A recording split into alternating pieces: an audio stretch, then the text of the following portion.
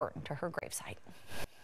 While it can be hard to head back to work after the holidays, there is some good news for Alabama hourly employees. Starting this new year, the state is no longer taxing overtime pay. News 19 State Capitol reporter Maddie Beer-Temple spoke with the lawmaker behind that change. Alabama taxes hourly and overtime wages at 5%. But with this new law, any hours you work over 40 will be excluded from gross income.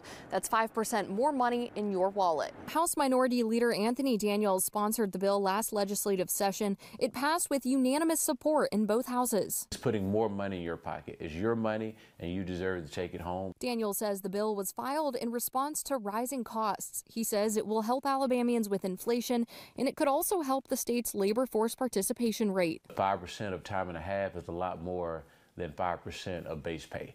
And so it gives workers an opportunity to take home more money so they can afford those eggs and those prescription drugs. The law expires in June of 2025 if lawmakers don't reauthorize it. Daniel says he's confident the legislature will do that, as that next year is an election year. It was a very strategic placement in the legislation, because in 18 months, all of these House and Senate members will be filing their paperwork to run for re-election.